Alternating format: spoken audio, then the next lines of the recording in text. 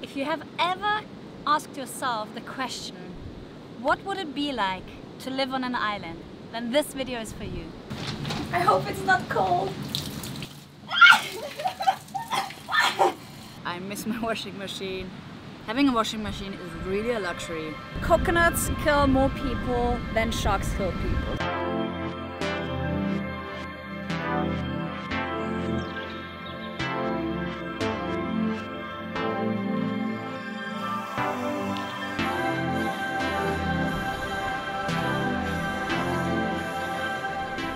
Hi guys, my name is Nelly, and in case you are new to the channel, I'm a travel vlogger and I live in the Philippines. So today we are actually on a island hopping tour with Key Luma, and we're staying at the base camp here on a island that is actually quite empty. We were supposed to go to the island hopping today, but my boyfriend has some stomach ache, so we just said okay, we're going to skip today.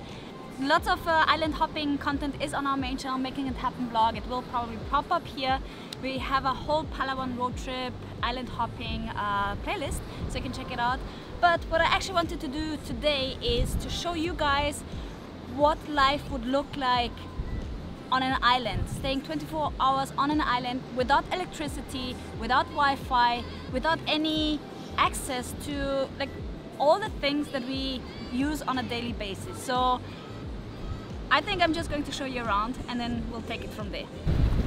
So this is actually the beach where I'm staying. It's pretty nice. It has a few rocks here and then this beautiful scenery with the palm trees. And I'll show you around and give you a proper island tour with like where we're staying, what we're doing the whole day to keep ourselves busy. We don't have any gadgets with us, so it's going to be a challenge. So right here we have a little bench, which is pretty cool. It's in the shade, so you can actually just sit down and enjoy this beautiful view. How epic!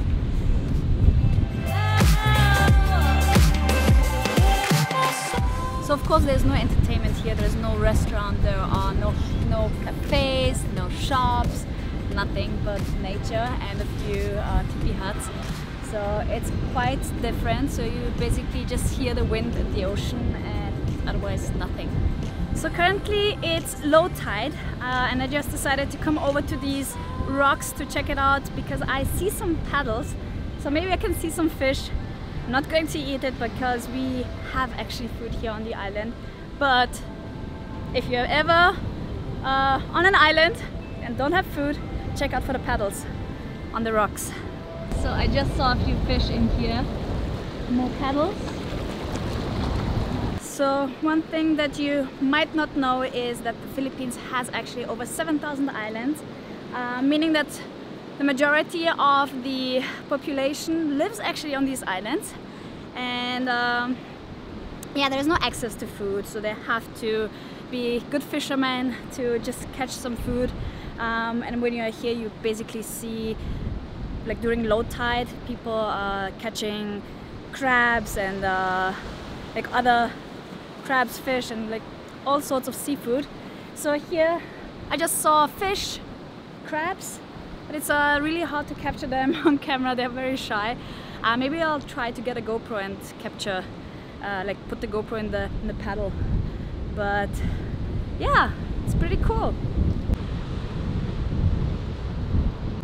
By the way, this is the beach where we are staying, and I just discovered there's another beach right next to it, which looks equally beautiful. So I think I'll just grab the GoPro quickly and then we'll head out. Not saying anything, I saw it in your eyes. That look that's on your face, I read between the lines. Oh my god, I'm so lucky. I just found a crab, so I'm going to show it to you. Just stick the GoPro into the water. So cool, I'm so excited. I can't decide. So when you go, you need to know that I'll be right behind. So I just met a local who got some water from here. He's probably going to use it to flush the toilet or something else. I don't know. Let me know in the comments down below if you know. Yeah, I think it's for flushing the toilet. From here, well, we can finally make it, you and I, on top of everything. So there's this beautiful rock formation right left to me. It looks so nice, and I think I'm going to take a picture later on because I still have the camera, so why not capture everything.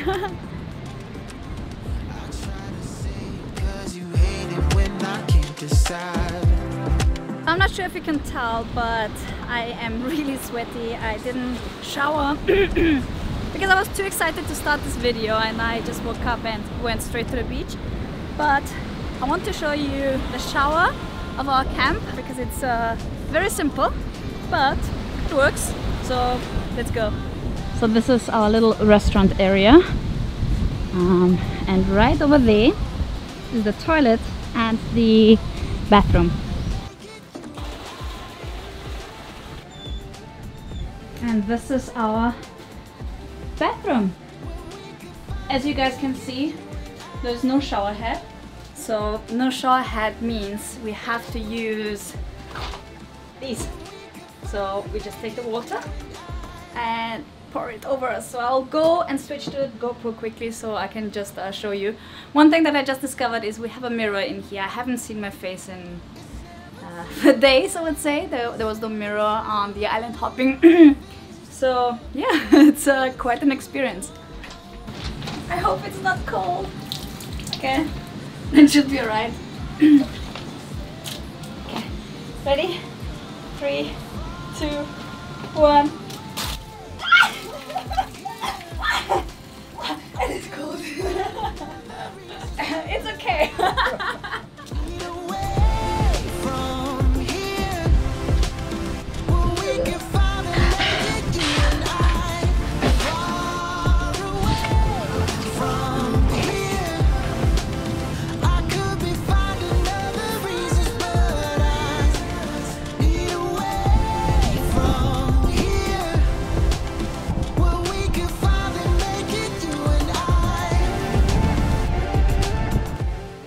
Right over here, this is our toilet. It's surprisingly clean. So we have this big bucket to flush. There's nothing else here. So I have to say the bathroom experience was surprisingly positive. I really enjoyed it. It's very simple, but the water was slightly warm, and you guys might know that I'm from Bosnia, so we would have electricity shortage, so the electricity would just go off, and in winter would only have cold water. So what we would do is just put some wood in the oven, make a fire and cook some water for, you know, the bucket shower. So I was actually right when I assumed that the local guy is taking some water for the toilet. So yeah, 1 point for Nelly. So I'm just going to brush my hair, put on some sunscreen, and then let's see.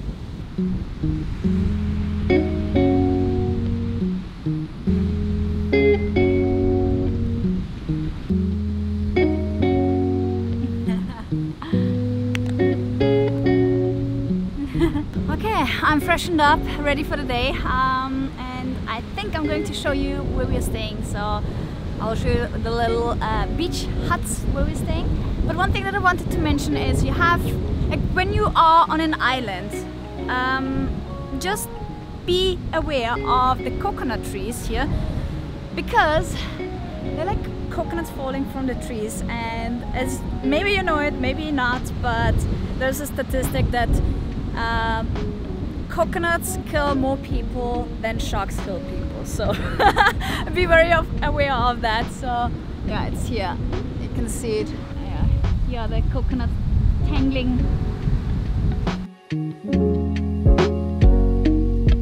So I've decided to take a walk on the beach just to see what's going on here.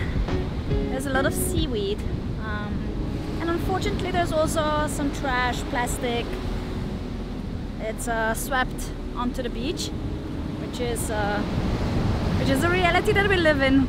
But there is hope. there's hope. So I think I'm going to do a beach cleanup later on. I'll ask one of the caretakers for a bag. Wow, it's so green here.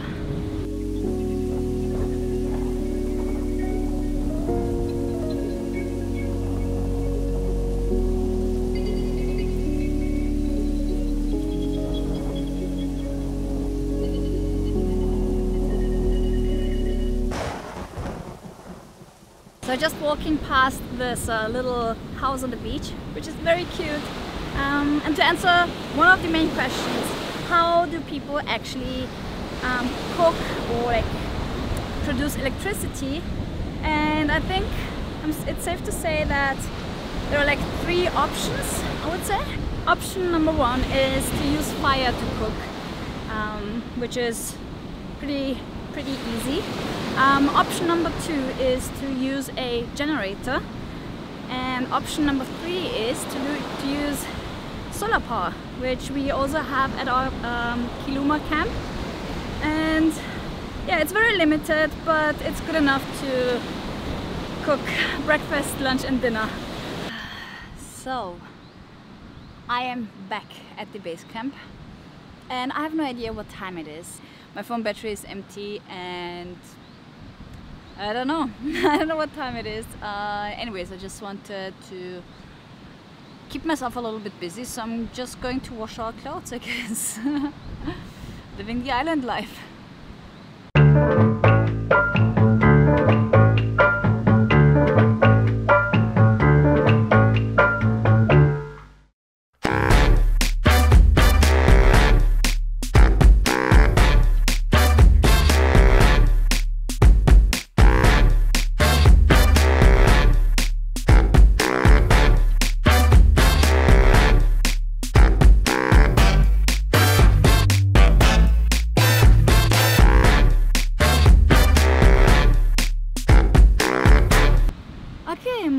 Laundry is done.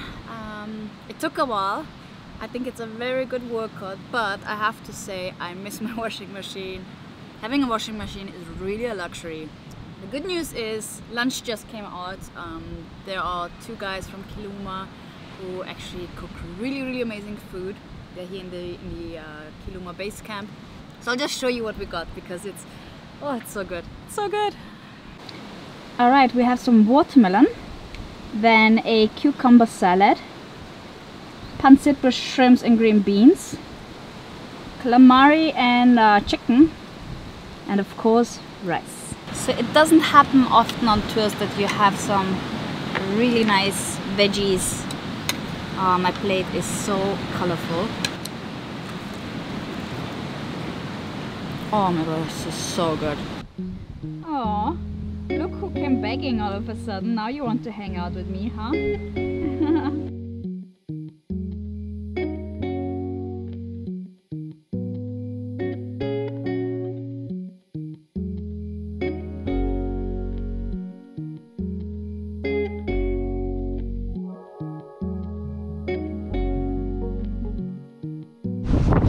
So I just got some friends here.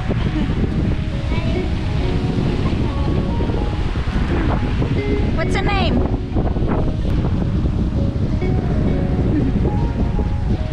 So these are actually the Filipino NIPA huts, also known as kubo, if I'm right. And the name comes from the nipa because it's actually made of nipa and bamboo and palm leaves, which is very cool, very sustainable as well. And there are lots of palm trees here, so you can build a few.